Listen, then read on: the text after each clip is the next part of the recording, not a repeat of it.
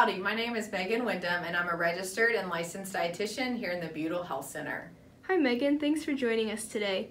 So our question for you is, can I lose fat in one specific area of my body?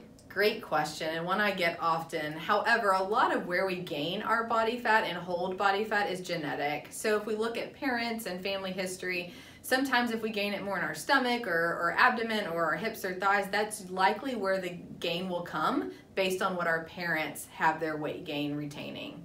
So I've noticed that I gain a lot of weight in my stomach area. So is there anything I can do to combat that? What would you recommend? Sure, cardio is one of the most effective ways to lose the abdominal fat, and so anything that gets our heart rate up a little bit higher for a 30-minute period of time would be a great way to start.